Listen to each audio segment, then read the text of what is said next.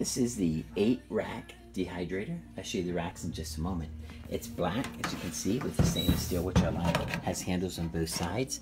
On the bottom, they have 4 plastic feet that elevate that. In the back here, you have just a simple plug. Looks like that. And there's a volts, 110 volts, 16 amps. Has a fan and air and exhaust for that. Plugging it in here, just remember when you use this to leave room for the vent on your back. Slides are easy because of the plastic feet, no rubber feet. Once that's plugged in, and turn it on here, but I want to show you the manual for a minute. The manual has nice tips in there, shows you how to make jerky. Very clear, concise directions. I found those very nice and handy.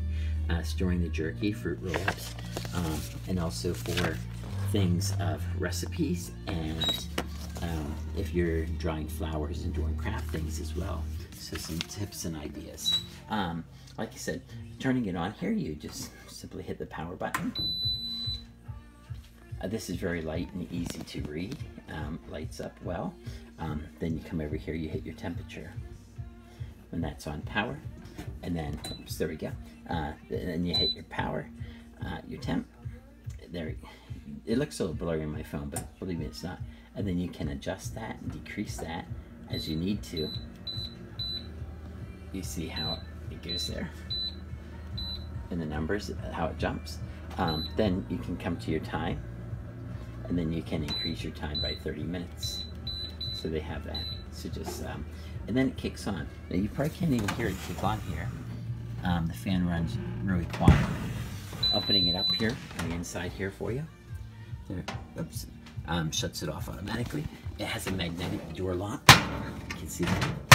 It really grips it well, as you can see. So the door won't come open. Here's your 8 racks. Now with your 8 racks, just keep in mind that they are 12 inches by 12 inches. The actual dimension of the top is longer, as you can see, than 12 inches by a little bit there, because it has room for the exhaust fan and the dehydration process, which is about an extra 5 inches back there. So has all the racks. I used a couple of them so far and found this dehydrator to work very well. I love the large size of it.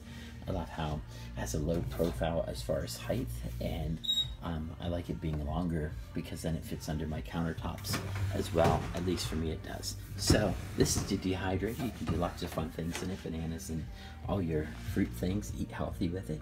So it has worked really good, and just wanted to describe it a little in detail for you.